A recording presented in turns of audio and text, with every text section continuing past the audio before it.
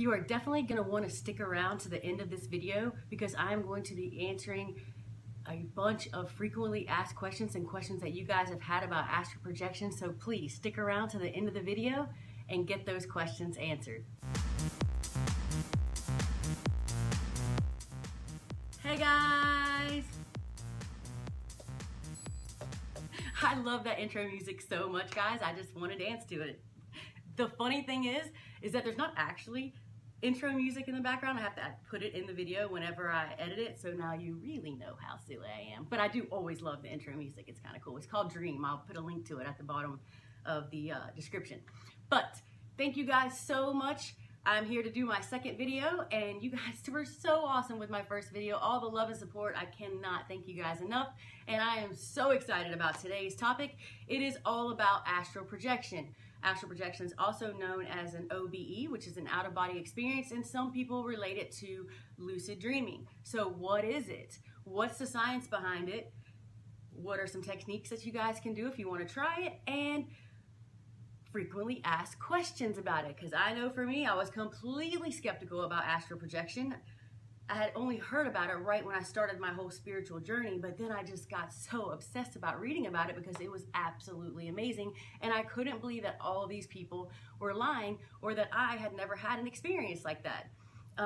So just to get you started, what is astral projection? I'm going to read it straight out of Wikipedia for you. Astral projection is a term used in esotericism to describe an intentional out-of-body experience, or OBE, that assumes the existence of a soul or conscience called an astral body that is separate from the physical body and capable of traveling outside throughout the universe. That's about what it was for me. Okay, so like I said, astral projection for me was something that I found when I was really going through this spiritual journey.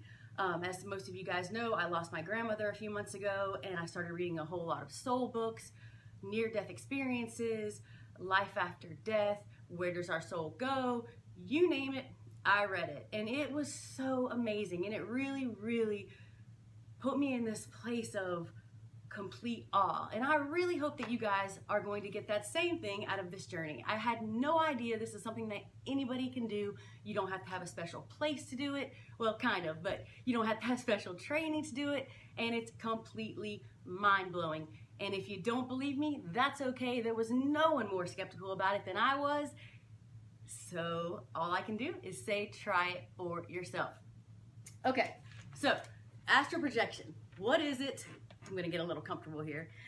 I made some notes, so sorry if I have to keep looking down.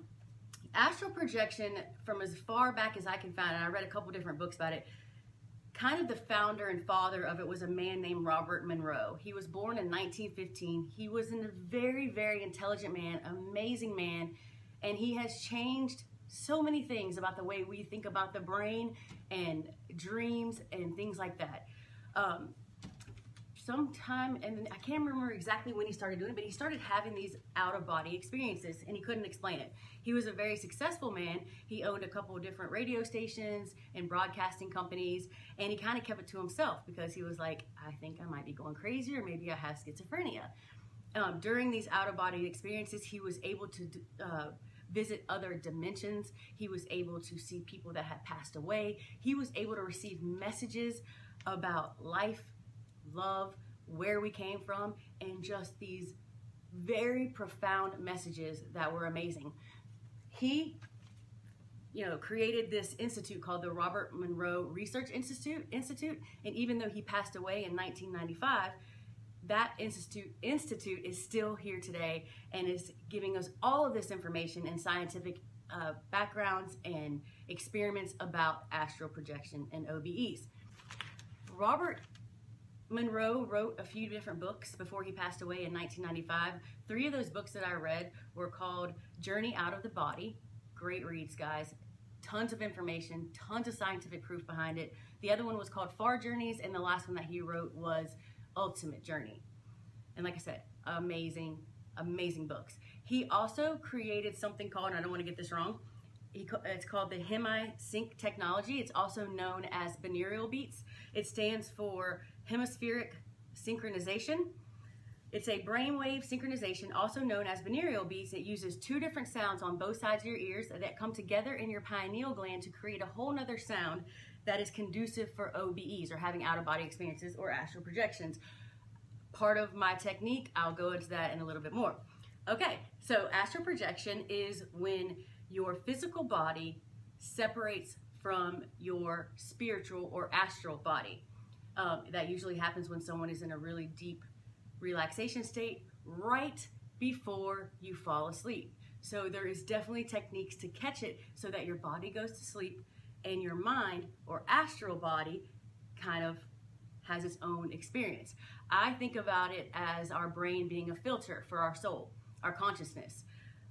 Everything that we do in this physical body filters through our brain. So we got to kind of shut that part of it off a little bit and kind of get our body to go through that stage where it shoots out that hormone or whatever it is that kind of paralyzes our body, so that we're not like woo, woo, and jogging in our sleep and things like that. So it kind of paralyzes. Some of us call that sleep paralysis. And if you don't know what sleep paralysis is, it can be super scary. But if you understand exactly what it is, it's just your body your body putting something into your system to kind of paralyze you, so when you're dreaming, you're not beating the heck out of the person laying next to you or yourself. You don't get hurt.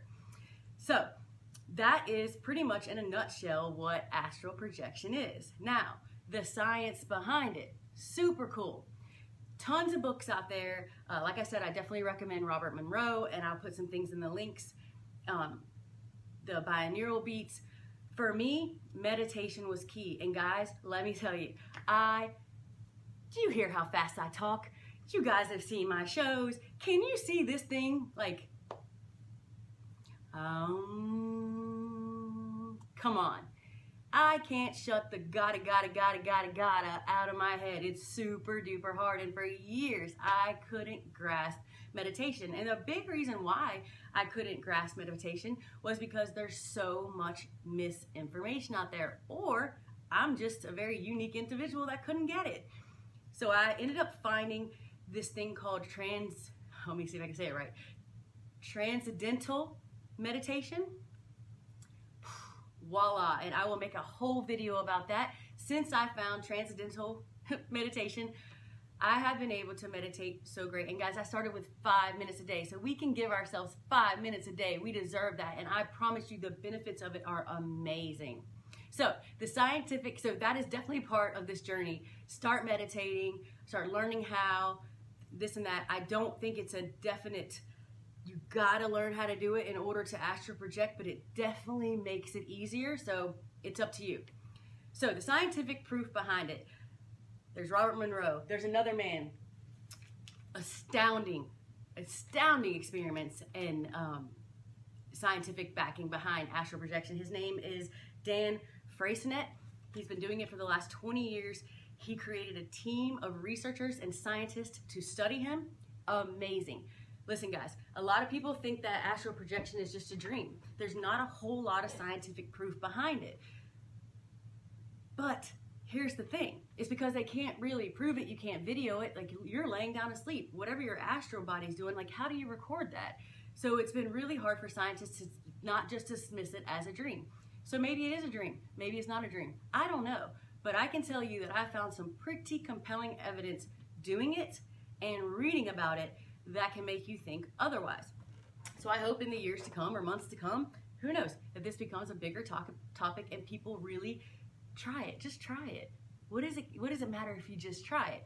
So anyway, this guy Dan got a whole research team together, found other people who could astral project easily, and started doing experiments. Some of the experiments, I'll list a couple, was they asked the person to astral project to their local mall, to find a place at the mall that was easy for someone else to document, and to describe the weather, to describe the vehicles that were parked in the parking lot, and to describe any license plates or anything specific that could prove that he was seeing something while he was astral projecting.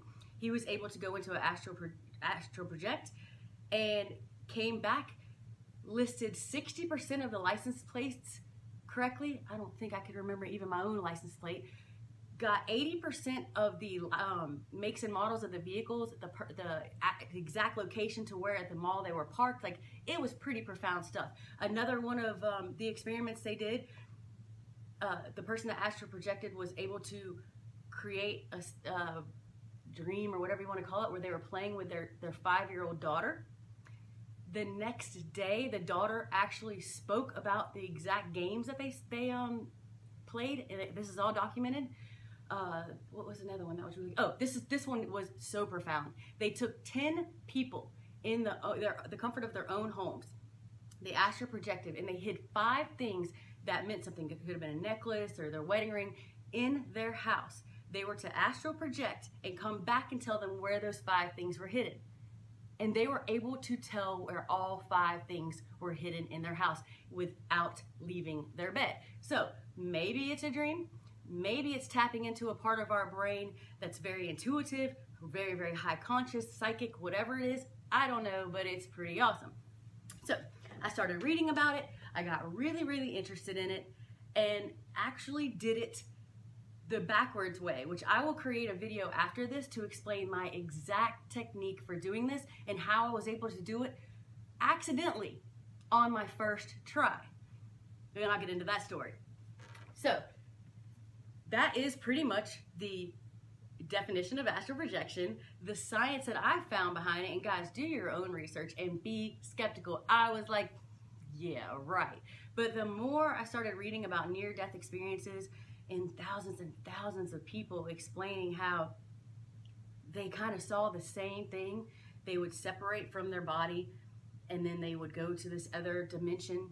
They would usually see someone right away that they knew and loved that would kind of like help them to calm down and not be so scared. They would then go to this place, this other, like I said, dimension, and they would have what's called a life review. And almost every single of the thousands and thousands of documented cases all over the world, these people do not know each other, said the same thing about this life review. They were able to see how they impacted people's lives greatly, what their soul purpose was, what they came in to their souls to accomplish, and how they did with absolutely no judgment. They all explained.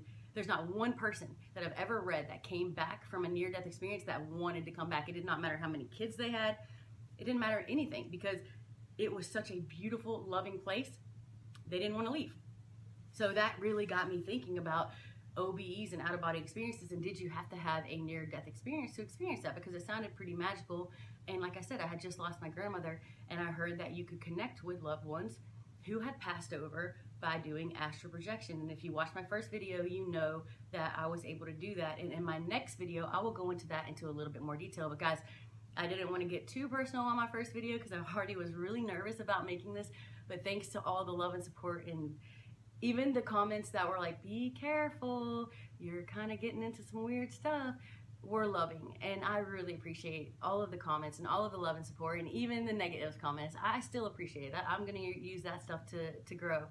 But that's how I was able to, or I'm going to explain how that's how I was able to do it.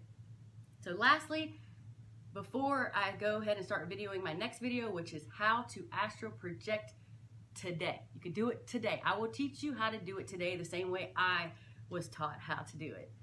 And that is frequently asked questions, because my goodness, I had a lot of them. And I'm going to go through some of the ones that I actually got in the last couple of days. I wrote some of them down because they were the same ones that I had. The first question that I got asked was, and the first question that I had was, what if I can't come back to my body? Like, what if I get lost in another dimension if I really can travel to another dimension? And the answer to that is, it's a great question, and I had it too, is it's not possible.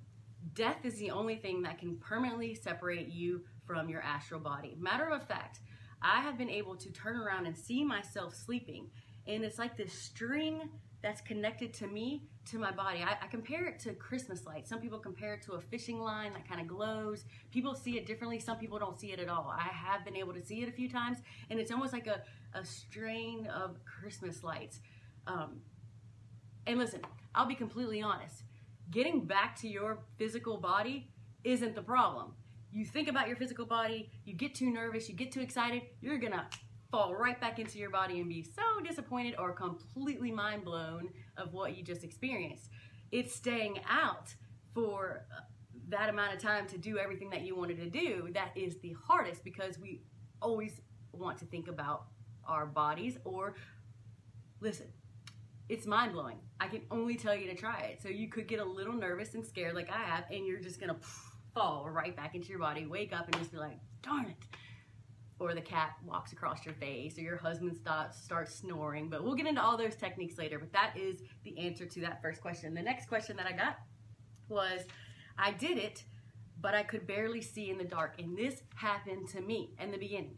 I was watching all these videos and people were talking about how the colors were just amazing. And I was seeing like this gray, dark, barely could see in the dark when I first did it my first couple times. And someone told me to just say clarity, awareness, clarity, set an intention for awareness and clarity. And I was able to see just like it was daytime at nighttime. It was kind of strange. It actually threw me back in my body because I was like, whoa, darn it.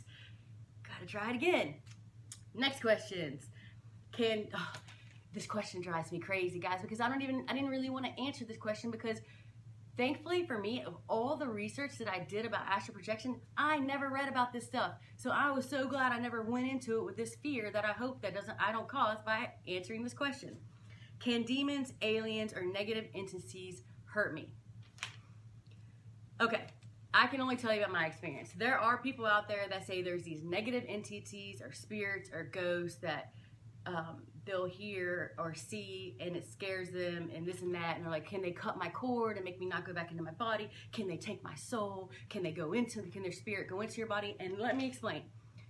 A spirit could probably go into your physical body, but this is not your physical body. This is your astral body. Nothing can touch your astral body except for death itself, and that will separate your astral body to wherever it is that we go. I'll be very clear on this. If you see anything bad, cancel it. Done. Go back to your body. Think about your body. You're going to go right back to your body. I have never had that experience. It has been beautiful and profound every single time. Now, I will tell you, there's this part of the process of going into astral projection where you kind of go through this vibrational stage and you can kind of hear things. Like you'll hear like, kind of sounds like a jet engine, and I'll go into that in more detail. But this one time it wasn't the jet engine. It was like this eerie, evil like laugh. It was so weird that it almost scared me, where I was like, wait, I'm not going into the astral projection. Like, what the heck's that over on the other side for me? That was the best one I ever took. I saw nothing negative. I have no idea. Who knows what our pineal gland creates? That's where the sounds are coming from in that vibrational stage. And I will tell you that I did hear like an evil can't even do it. It's like a deep and I was like, whoa, wait, do I want to go? Yes, I do. And it was beautiful. It was magical. Last question I have, and guys, if you have any more questions, please comment below. I can do a live Q&A. I can answer more questions on the next video. Probably not the next video because I'm getting ready to record that one now. But any questions you guys have, I will be happy to answer them. If you don't want to ask them on YouTube, then don't worry. I totally understand. Message me. No problem. All right, last one. Oh, actually, there's two more. Sorry about that. I heard that astral projection can create a fear of death. Couldn't be more false. Astral projection for me actually took away any fear of death that I had ever had. It's been able to heal some serious grief that I've had of letting go of my grandmother, but I'm not scared of death. I know without a shadow of a doubt that whether you call it heaven or whatever, I am going somewhere beautiful after this physical body passes away. And the last question that I got from a lot of people is, if I do astral projection, am I going against my religion, sinning, and things like that? And listen, guys, I can only tell you my experience. I can't tell anyone else what to do, but I know for me, it solidified my relationship with my God. It brought on a whole new faith and a whole new belief in a whole new world, to be exact. And it's been a beautiful journey for me. I can say that a million times, but until you do it for yourself, there are actual scriptures in the Bible that talk about leaving your body. There are all kinds of scriptures in the Bible about all kinds of stuff, and we'll get into things like that too. but this has been a practice that was many, many, many, many thousands of years before Christ. And it was written about in the Bible also. And for any of you guys that want to know the actual scriptures, I will be happy to give those to you. So that's that. Oh, and if you guys enjoyed this video, please, please, please subscribe to my channel. I'm so excited of all the people that did subscribe. And just to show you a token of my appreciation, every video that I post, I will be selecting one winner, someone who subscribed. That's all you have to do for this video is just subscribe and look on the very first comment of this video, and one lucky person is going to win a $25 Amazon gift card. I will be posting another video tomorrow. Same thing, guys. Please subscribe if you enjoyed this content. Show that love. Like it if you liked it, and even comment on it if you have any questions. I will answer you. And I will be giving the next person a $25 Amazon gift card. Visa card, Walmart card, I don't know. I might change it up a little bit. But guys, thank you for all the love. I really look forward to you guys watching my next video, which is all about the techniques and how you can do astral projection right away. I'm then going to be doing a video on transcendental meditation because it's changed my life and it's super easy, and I truly believe if I can meditate, anybody can meditate. But the most important thing and the most important message that I have for you guys today is that if no one has told you they love you today, guys, I love you truly, deeply, with all my heart. Mwah. Bye, guys.